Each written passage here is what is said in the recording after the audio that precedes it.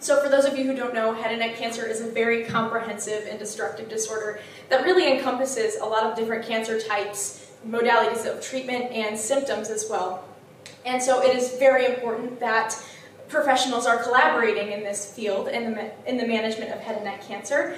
And so that was what my study investigated. We investigated the interprofessional collaboration between ENTs and SLPs in the management of head and neck cancer, and identified potential barriers to collaboration as well.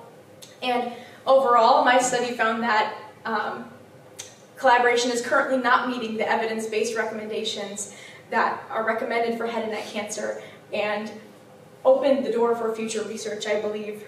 And I believe that I'm very grateful for Booth Library, because out of the 20 pages of references that I have, I think 5 did not come from Booth Library. So I am very grateful for the resources that you guys provide. So thank you so much.